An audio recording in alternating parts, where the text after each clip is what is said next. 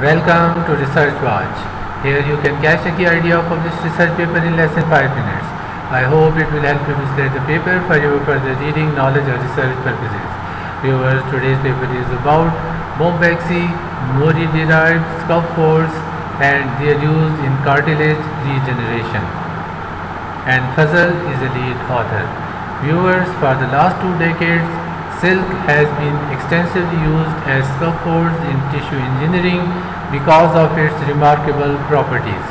Unfortunately, the annular property of cartilage limits its regenerative potential, which can be achieved using tissue engineering approach. A lot of research has been published searching for the optimization of silk, fibroin, SF and its blends in order to get the best cartilage mimicking properties.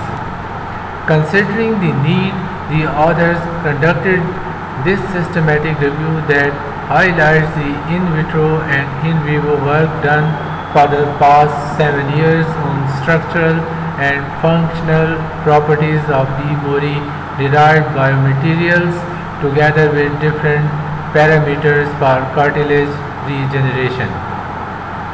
PubMed database was searched focusing on in vitro and in vivo studies using the search thread silk, fibroin and cartilage. A total of 40 articles met the inclusion criteria. All the articles were deeply studied for cell types, scaffolds type and animal model used along with study design and results. 5 types of cells were used for in vitro while 7 types of cells were used in vivo studies. 3 types of animal models were used for scaffold implantation purpose. Results suggest that the suitability of silk as a better biomaterial because of its cartilage mimicking properties. This article was published in the Journal of Osteoarthritis and Cartilage in December 2018. Viewer, I hope you found this video useful. I would really appreciate your feedback.